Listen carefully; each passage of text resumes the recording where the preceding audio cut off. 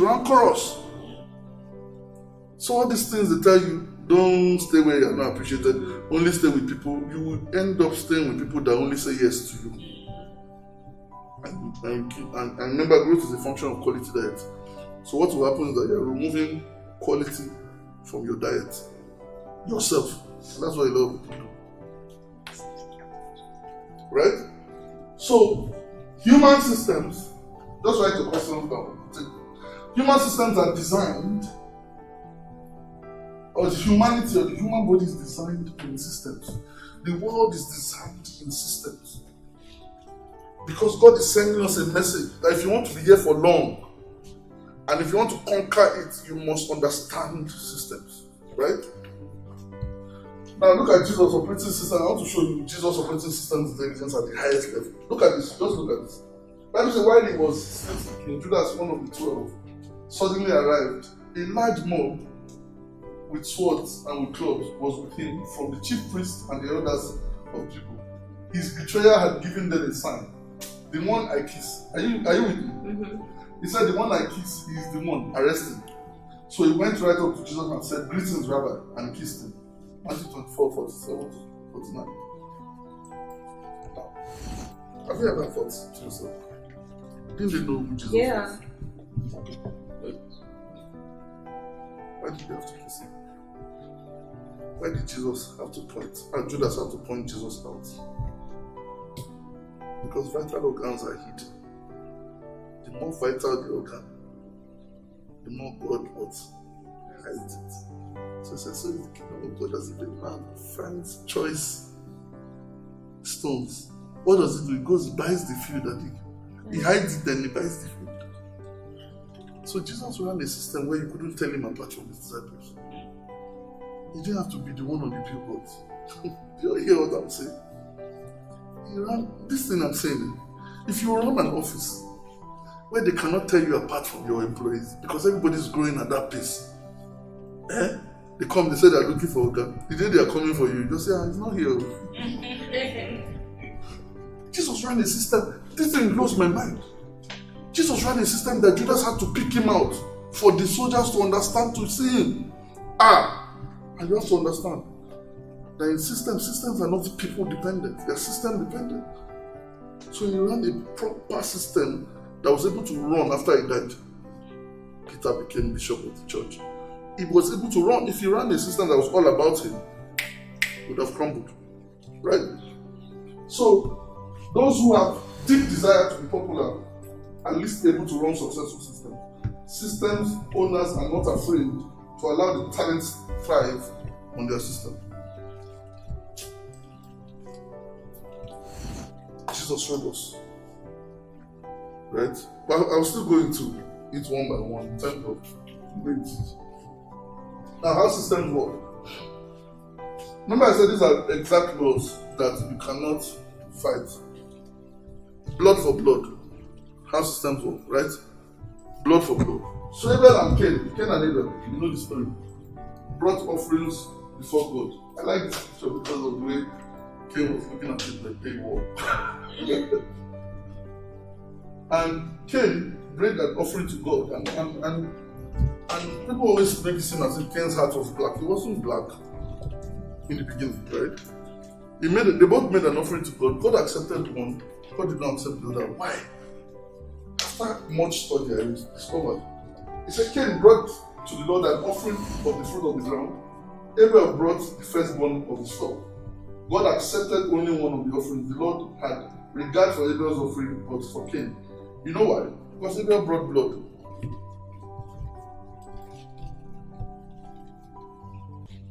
Hebrews now explains it later. I said by faith. And if faith comes by hearing, how could Abel operate by faith without hearing? Right? So Abel was a time spender with God. Yes. And that's why he knew that the only offering that you could bring for forgiveness of sins was blood. And that's how the systems work. You have to know. Ignorance is not acceptable. Cain brought the fruit of the ground and God had already cursed the ground, so the product of the curse could not take away the curse. God did not reject Cain, he rejected his offering. But Cain saw it as a rejection of him.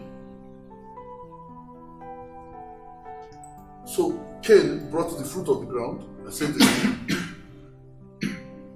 But God had already cursed the ground. So the product of the curse cannot what? Take away the curse. Abel brought it blood. Call it nature. Right? You have to know the way systems work. Exact laws you cannot fight. Now, if you come back to Psalm 24, how do businesses scale? Or how do you scale activities? Right? God starts by saying, or how do you connect? He says, God laid a claim on the earth in Psalm 24. He said the earth is the Lord's and its fullness, the world and day. He said, I have freehold ownership. Right? I'm the owner. I want to give the ownership to people, but I have freehold. So he said the earth is the Lord's and its fullness, the world and they that dwell therein. Right?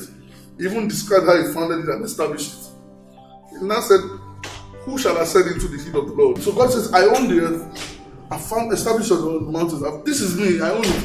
He said, but who shall ascend into the hill? Right?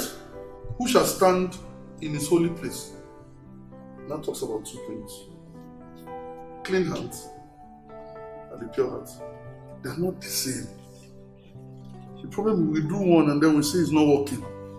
Clean hands and what? The pure heart. So clean hands signifies the outward interaction with men and the people and with everything around you. Right? Only those with clean hands in their dealings and interaction can ascend the hill of the Lord. Clean hands, outward interaction. What you do, right? Pure heart, right, is inward condition of a man's heart.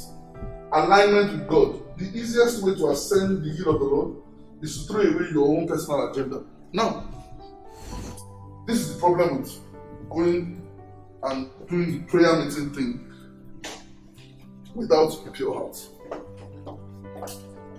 A lot of people are praying without a pure heart. They've taught us from when we were small that you need to have clean hands. So if you get to the altar, if there's any sin, you lay it at the altar.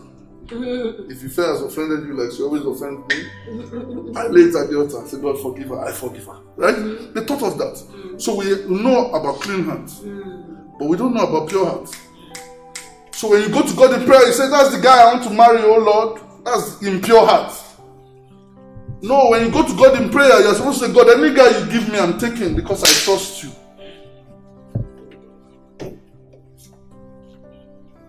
That's why it says that they that hunger and thirst after righteousness or alignment with God, he said they shall be what? Filled. Say, God, I want to be an oil and gas. God said, I don't want you for oil and gas. I'm not paid for it. Because oil and gas is what's making money. And the guy has been there 10 years, no mobility, nothing. And it's still going. What God cannot do does not exist. Every morning he's praying because he has an impure heart. God says, it's still nails I want you to sell. Because in all labor there is profit. I want you to sell nails. In all labor there is profit. But if you want to ascend, you must come with what? Clean hands and a pure heart. That pure heart is very important. And that pure heart means, God, I have no agenda here. Your agenda is my agenda. If you say we shouldn't have it, then we don't want it. That's tough. It's tough, but that's the only way. Right? Now, I'll stay here a little because this is one of the places I want to go. Now, every provision of redemption has conditions attached to it. And I want you to take note of this because it's very important. Every provision of redemption has conditions attached to it. And if you want to access the provision, you need to meet the condition. Do you hear me? If you want to access the provision, you need to meet what? The conditions. So provision number 1, mercy. Mercy is secured by the blood of Jesus. People always mistake mercy and grace. It's not the same thing. And if you don't understand it's not the same thing, you cannot apply it. Then they say grace and favor. It's not the same thing. That's why the Bible does not use them interchangeably. So mercy is secured by the blood of Jesus. Again, it is set in the court scene, right? So we said, even in the judicial system today, what do you plead? Guilty or what? Not guilty. Right? The guy says guilty means he did it. Not guilty means what? I didn't do it. Jesus introduced a third plea. That plea is what? The blood of Jesus. What does that third plea mean? It means I did it, but somebody has paid the price. Which means, because the judicial system, just like the spirit realm, just needs propitiation, which means somebody must take responsibility. Let me explain it to you this way. The law system wants to catch somebody and make once the person pays the price. So let me explain it to you this way. There's something in law called double jeopardy. Double jeopardy means that if I see that guy and I'm accused of killing him, but he didn't die, and they send me to jail,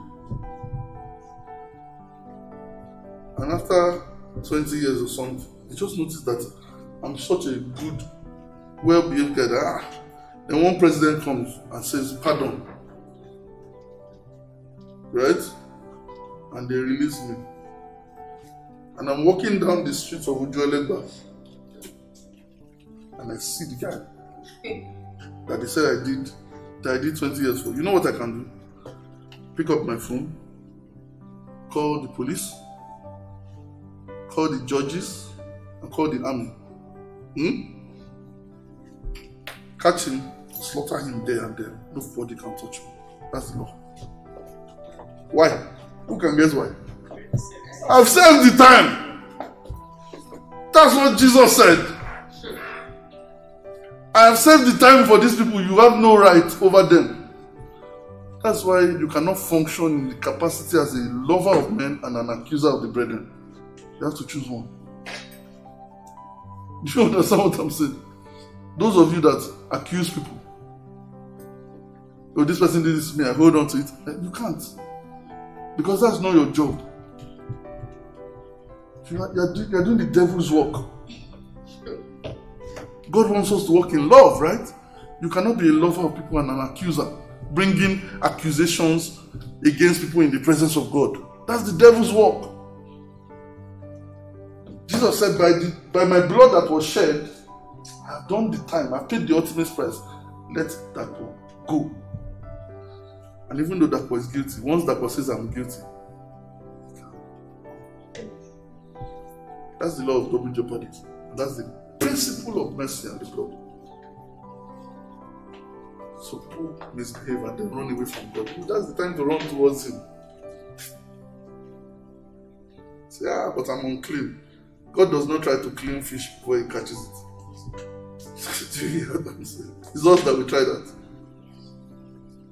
So that's the principle of mercy. The second is righteousness. Righteousness is essentially alignment with God, and it's a free gift.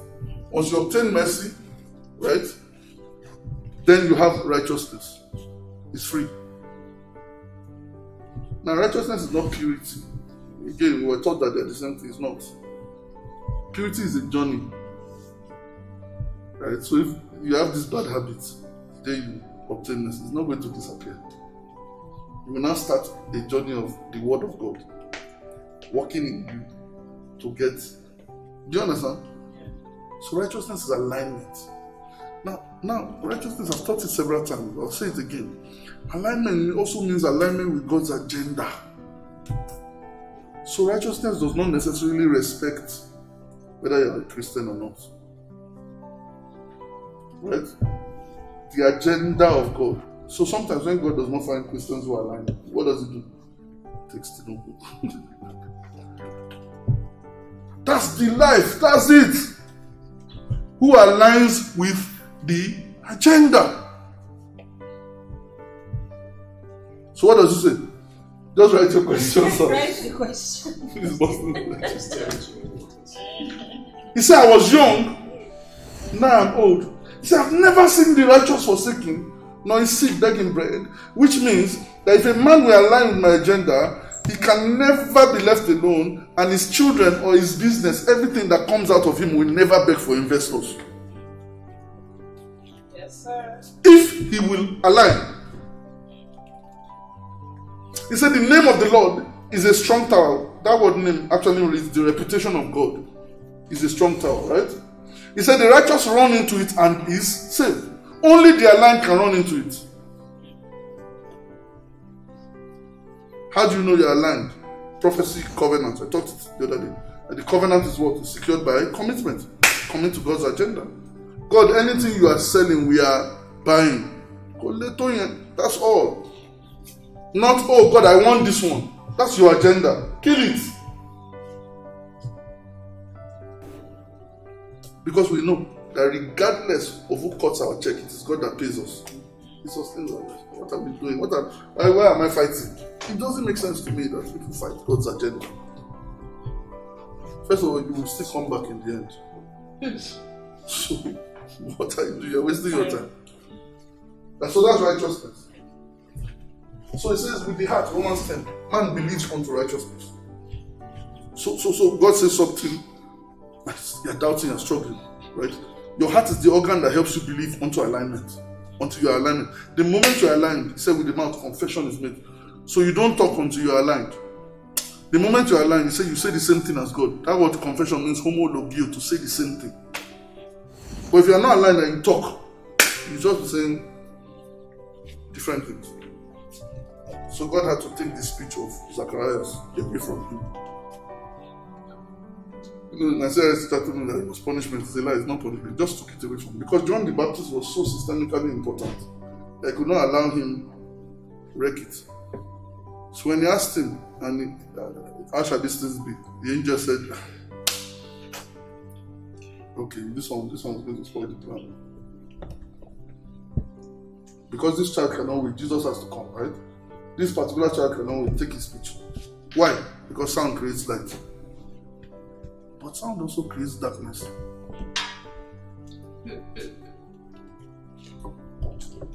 So before this one spoils the plan, let's take away his speech. So he took his speech.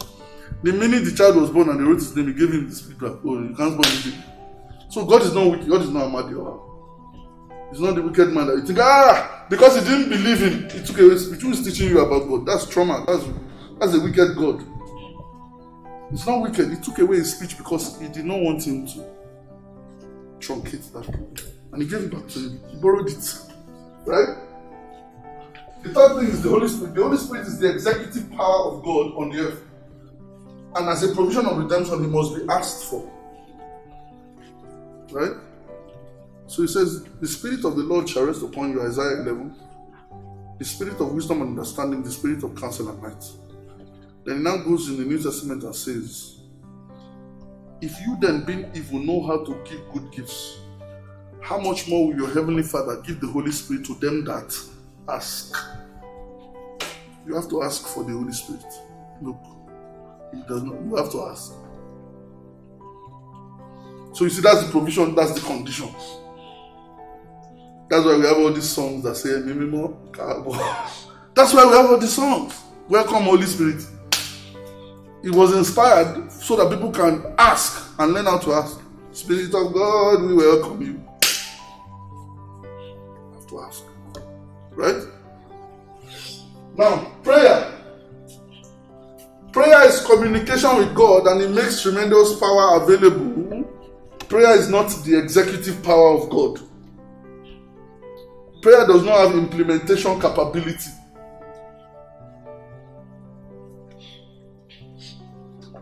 So people that pray and don't act, it's poverty. And you know, there were no people like that. Adonijah had declared himself king. And they came to meet David. That there's a revolution. David said, let me show you a pattern.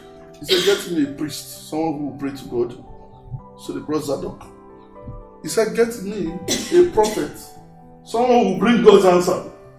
So after Zadok's work was finished, to pray. Nathan took over and brought the answer. Then Benaiah took over as the soldier and carried out the instruction. So he said, get me 3 men. Priest, prophet, soldier. David was smart, even in his old age. All the parts of him had died, but his brain was still alive. I know all the parts of him had died because they put a young girl beside him and Kabiyesi did not do anything. And we know Kabiyesi, they fire normally. But even at that, I'm telling you that his mind was still agile. And he said, he could have said, oh, bring Zadok. Zadok, oh yeah, pray. Zadok would just be praying.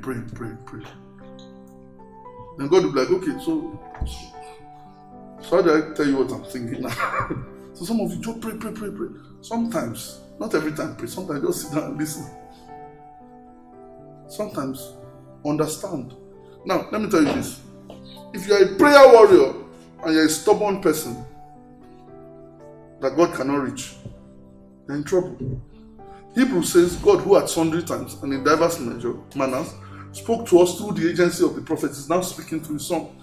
So, another prerequisite for reaping the benefits of prayer is that you must be able to say, God, whatever you tell me I'm doing, however and whoever you send. So you pray. I find that people a lot like that. And then God now sends someone unlikely to you. And you say, God cannot speak to me through this one. Can't be God's like. God said, God, you're praying now, but I've been sending answers since. So it's a combination. And then you have to have the courage to implement. That's the third thing, the courage. For you to reap the fruit of prayer. Right? Wealth. Even though it's been bastardized, about wealth is secured by giving. Look, God's socio-economic plan is steeped in giving. Jesus stood at the temple. He stood in fact, don't take things for free. Be the hand that gives. Jesus stood at the temple where people are giving their offering, right? And then this woman came with her last widow's mite. 2 coins. I said, but Jesus stood her, exempted her. Why didn't he exempt her? That's the only way. That's the only way out of it. The man of God showed up. He said, give me food, let me eat. That was her last food. But the man of God was not wicked. He knew that that's the only way out. That if you don't do it, it's not going to happen. So wealth is secured by giving. This is how God did it. So when you plow your field, he said, don't plow everything. Right? He said, and don't go back to check if you left anything. He said, leave the rest for the poor and the stranger. He said, I am the Lord your God. When God puts I am the Lord your God behind such a commandment, he said, because it's me that is feeding all of you. It's not your hard work. It's not Lala, Coco. It's me that is feeding you. So I am the Lord, I am the supplier. Do not defraud each other. I said, when you fraud, which one is fraud on top? You say I should give the poor and stranger. When I read it closely, I now realize that anytime you eat 100% of your income, you are defrauding the people God has passed their income through. You are eating your future seed. And lack is coming. So he says, don't eat everything. Do you understand what I'm saying? Don't eat everything. Leave for them. Because I have passed their money through you. Don't defraud one another. Don't defraud them. Very powerful. That's God's socio-economic plan. So he put that cycle in place so that what? You can keep giving. And once you keep giving, Zeus, the word for money is Zeus, Latin or Greek, and it means circulation. Current means current, or currency. Current. That's why we call it currency. Right? It means it must be. If you lock it, it will run away from you.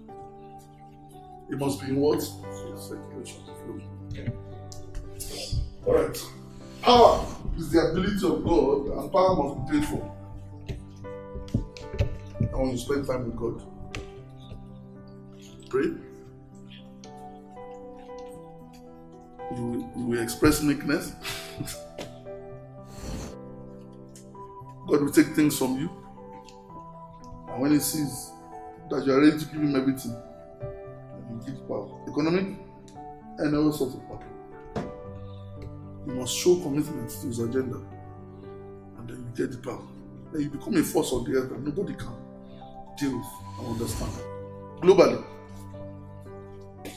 the covenant and eternal agreement with God is secured by commitment. I've taught this with Abraham several times. Right? Eternal agreement. And when I say eternal, generation to generation, that's secured by commitment. Faith. Faith is the creative power of God and the life force of God. Faith comes by hearing. Faith comes by what? And in order to ensure faith works, what did God do? He ensured that everything has ears. So He was creating the fish and He spoke to the water. He was creating the crawling things and He spoke to the ground. He said, speak to the mountain. Speak to the dry bones. That's what He did to ensure that faith can do everything. Right? And also to ensure that faith is not time bound. Right? He ensured that when people die or things die, hearing does not go with them. Hearing stays. That's the only way resurrection power can. So He spoke to Lazarus 4 days after he was dead. Ezekiel spoke to the dry bones years after they were dead. Right? These things are just procedural things we're dealing with. Final one, the anointing. The anointing is food. There's no way in the Bible that the anointing is referred to as the power of God. I don't know where we got it from. It's food. It actually literally translates food. And the idea is this, that the Bible says that the body shall be removed, right? And the yoke shall be what? Destroyed because of the anointing. So this was what they were saying. They were saying that when they wanted to plow a field like this, they would tie two oxen together, yoke them together with a wooden yoke, right? Strong and weak, or weaker and stronger.